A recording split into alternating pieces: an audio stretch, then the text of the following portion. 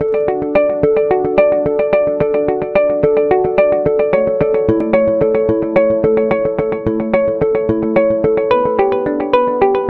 morning, everybody. I think I'm happy to be part of this, also for my department as part of this. So I changed my topic a little bit because I really wanted to be more specific with regards to what is happening within the chemical sector, and then try to see how we can actually strengthen our contribution as DST, as government departments, and then try to see what more can we do from what we are actually doing at this stage. And then I will try to start where actually my area of focus. So I will give you the assignment development goals, and then from there follow up with regards to what my DDG said to a parliamentary monitoring group, and then from there I zoom into the area where I'm focusing on. That's the chemical sector, and from there we can see what more can we do as government, as a research institution, to make sure that somehow we actually strengthen our contribution to make sure that sustainable development goals are actually reached. So that's the science development goals that we have, but not all of them are actually science focused. And then from there, let me promise me say not all of them are actually chemistry focused. But then I will have my selection of some of them where I think we can play a role as a chemistry or the chemical sector. So we have got 5 pillars which are within the Sustainable Development Goals. The first one is actually prosperity, where we will look at the affordable and green energy. Decent work, that's what we are looking at. And there's innovation infrastructure, that's what our department shall focus on. And then reduce inequality and also simplicity and communities. Then we look at the planet Earth. We can see what more can we do to sustain our planet Earth. And then look at also our partnership. What partnership can we do so we make sure that we shall end up reaching sustainable goals? And then from there, yes, we need peace. And then from there, we look at the people. What can we do with people? How can we reduce hunger? How can we provide good health? And also, how can we provide quality education? And then say, as I told you, that somehow I will start to move what's happened within government from the presentation that was given on the 31st of October by my DDG. Say yes, for us to actually support sustainable development goals, we can look at the 4 ways. The first one is generic package for data monitoring, planning, checking progress, and helping stakeholders and to make informed decisions. Then the second one say allow the generation of knowledge that we do through a variety of science councils that we support, and then also look at another policy planning and delivery. Then the third one is someone wants to look at how do we localize technology through various kind of ways. And then from there we say, how do we demonstrate that actually the technology that we have is actually effective? Those are the areas that our DDG actually end up presenting and say, that's the way to go with regards to actually looking at the contribution of science.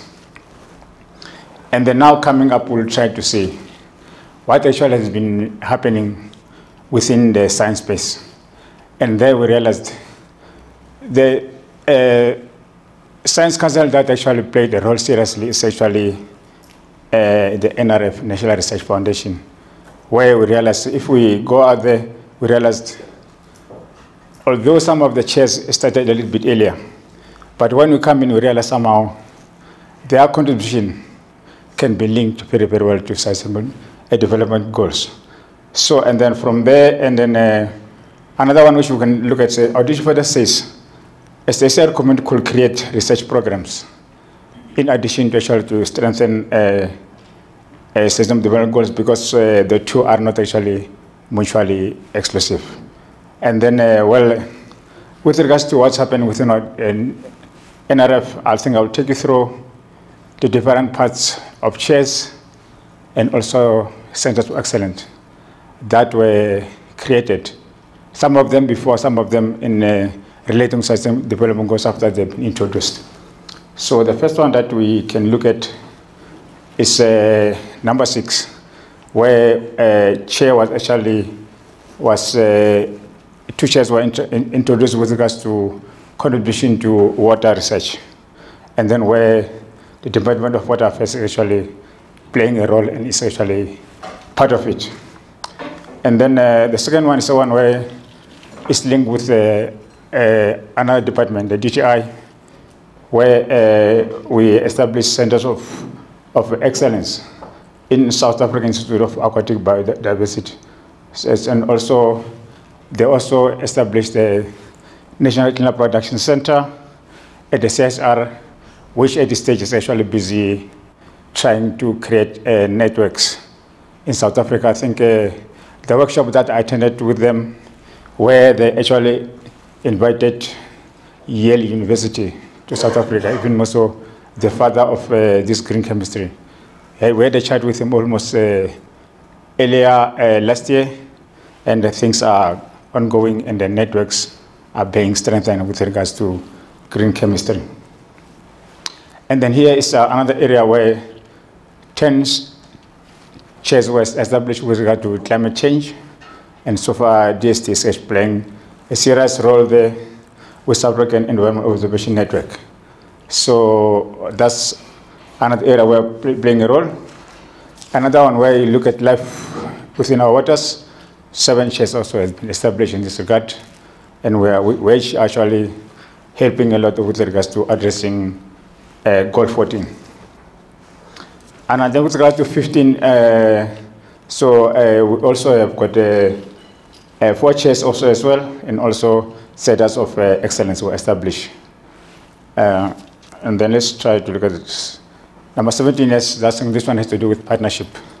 That's a role that they've done, and we'll make sure that we actually tap into international funding through one of our program at DST, and then somehow that has been very much valuable. We have got international funding that came to DST through this establishment of this particular chairs. So now let us try to see. This is my selection of where the chemical sector can play a role. We can differ here and there because there are some documents that I went through that actually had a different selection.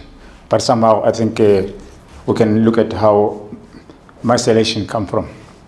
Let us try to see now the specific nature of a chemical industry. Those are the kind of areas where if you wake up in our daily lives, I think as you're sitting here with me, some of you have actually in one form or other interacted with chemistry. So you use soap and all sorts of things. You also try to use clean water, but then on top of that, something else that chemistry is actually doing, can you see is actual contribution to the mess that is around us. So then, how do we then end up handling the good part of chemistry and also the mess that is being created by chemistry, whereby you look at some of the products that are produced are actually not biodegradable. And then from that, I'm saying, within government, we are trying to look at 2 approaches. The first one is actually remediation, whereby the Department of Environmental Affairs is taking a lead with regards to banning toxic and unhappy and unethical chemicals, developing database of pollutant and hazard chemicals in South Africa, and also providing regulations that can actually make sure that we have control of what is coming to our shores and also what we are producing as a country. Then the other part which you say, can we do something which is good and produce better chemicals for our future?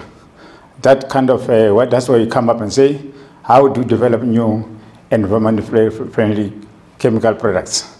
And then we say, okay, now with regards to chemicals out there that are toxic hazardous, how do we then end up providing alternatives? And then from there, you can also come and say, how do we end up producing businesses that produce and formulate new environment-friendly chemicals? I think that's where we can actually look at. And then we'll come up with the area. Yes, Anna was sitting with a lot of organic waste. With this organic waste, we can end up converting it to a chemical feedstock from renewable materials. So that's the area of focus that we can actually contribute ourselves with DST and also the DGI. So now let us try to see now what is actually happening within DEA.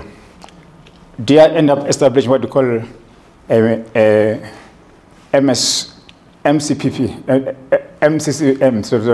Multi-Stakeholder Committee on Chemicals Management, where they are actually part of Malaysia environmental agreements. And then within that one, they end up, we discussed issues like persistent organic pollutants, also look at how can we eliminate mercury. Also, how can we take a lead from our paint? Also, how can we come up and eliminate these chlorofluorocarbons, which are actually contribution to ozone depletion and destruction. And then also then come up to say, how do we then control malaria? And participating department in this area is actually Department of Health, DALF, and also DEA. And also then with regards to coordinating chemicals management, I think for that, I don't know whether my case I will come with this. These are kind of multilateral agreements that DEA is actually engaged in. The first one is the Basel Convention. You can see the day in which it started, and then you can see what is actually happening within that area.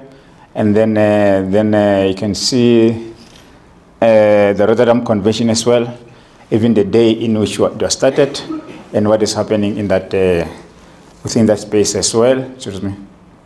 And then from there you can see the Stockholm Convention as well, and you can see what is happening within that area. Then from here we can also then try to see within malaria control what is happening. Are we in a position to actually end up eliminating malaria in KwaZulu-Natal and also in Limpopo? So a strategy was put in place where one is looking at the components of integrated factor management, where you look at individual resource spraying, you look at level source management, you look at personal production. And within the different areas, that's how resource spraying is actually done.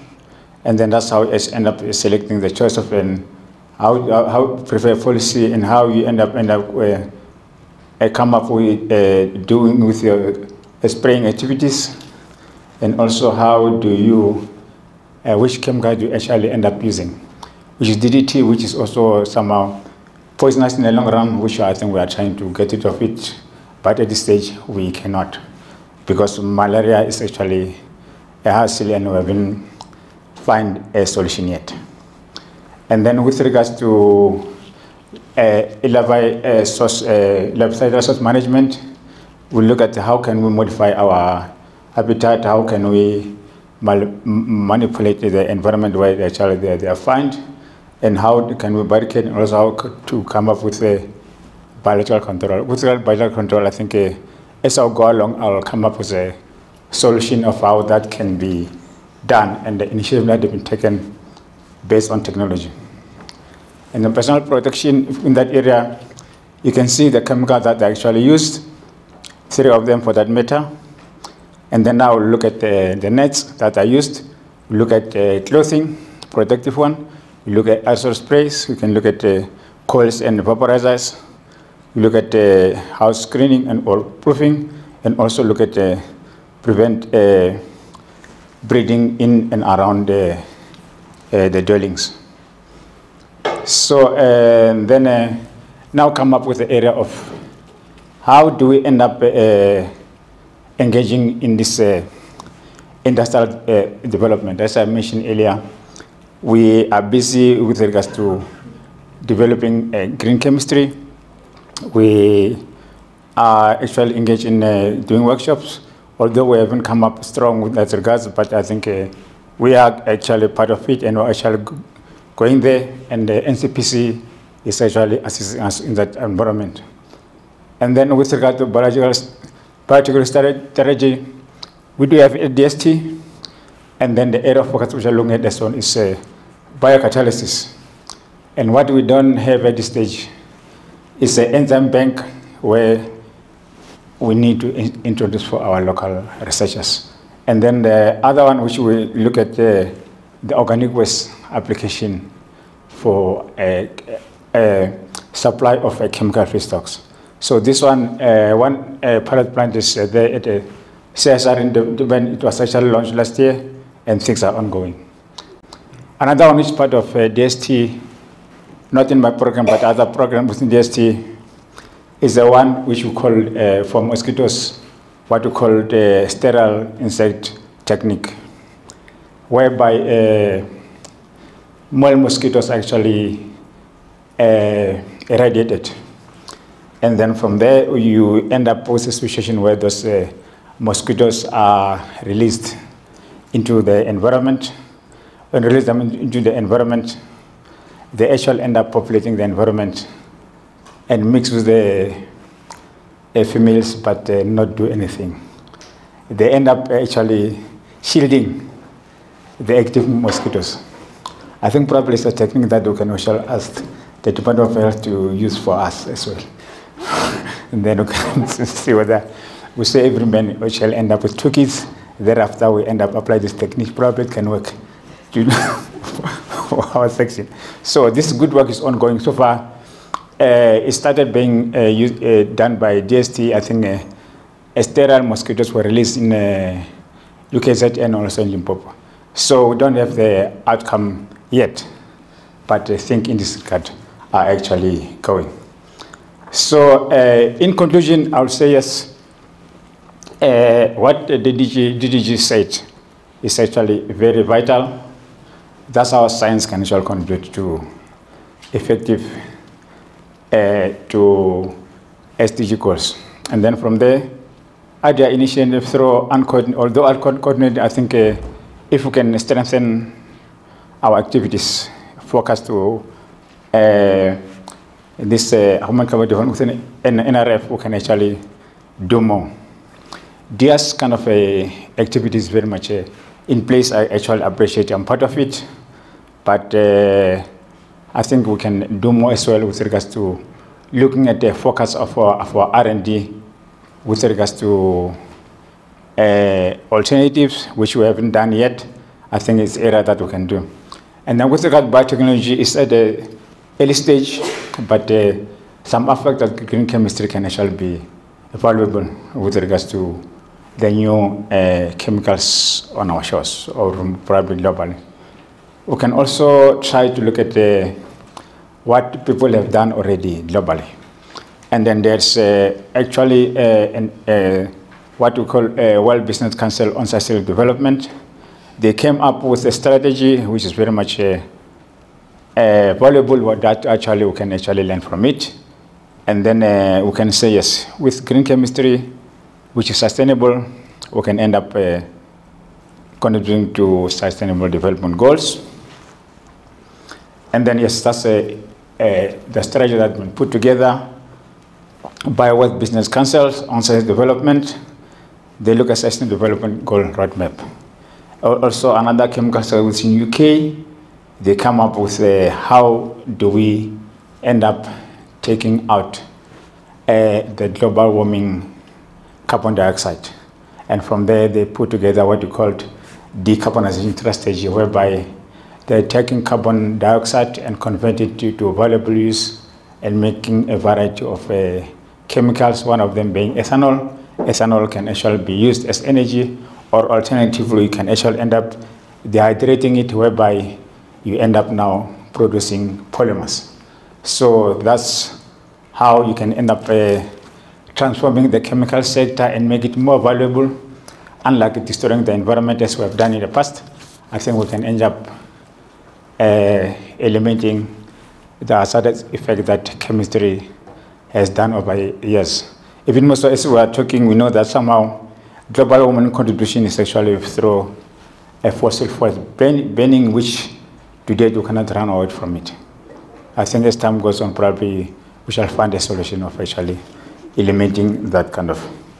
So now with that, I'll come with the following recommendation. I'll say, let's us consolidate and establish a chemical sector R&D roadmap, as other global has done already. We have seen that, and also support the innovation platform within remediation initiative that is managed by the DEA. In this regard, cheaper and more alternative hazardous chemicals may be found. And then South Africa should establish enzyme bank, which biochemists and also biotechnologists can actually use. And then from there, we can end up with relevant enzymes in our country for molecular transformation. I think that's very possible. I attended some lectures which are given by some lecturers where you see that, yeah, they use actually enzymes to actually come up with the active pharmaceutical ingredient. It was so actually very much valuable. And I noticed, I don't know whether you will come here, one of the Professor John Bradley, I think, was there with me where we actually see that kind of a presentation. And we can also expand our chemical sector networks and establish partnership for industrial development. I think what is happening within this NCPC is very much valuable. Let us expand that kind of activity. And then from there, let's encourage institutions to actually end up incorporate green chemistry in their curriculum.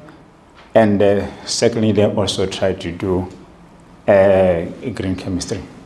In that part, we can become the friendly sector, the chemical sector. Thank you.